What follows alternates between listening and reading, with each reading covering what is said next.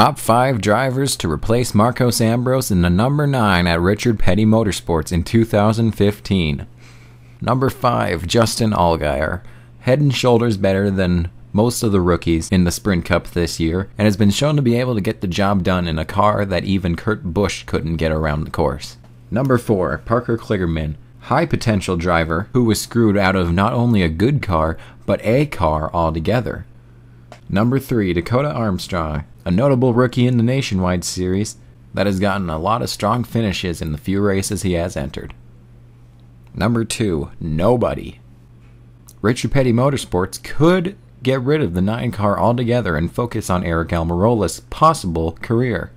After Almirola's entry into the chase and strong run until an engine blow at Chicagoland, Aric Almirola may have potential after all, and Richard Petty Motorsports could get rid of the 9 team altogether to focus on that.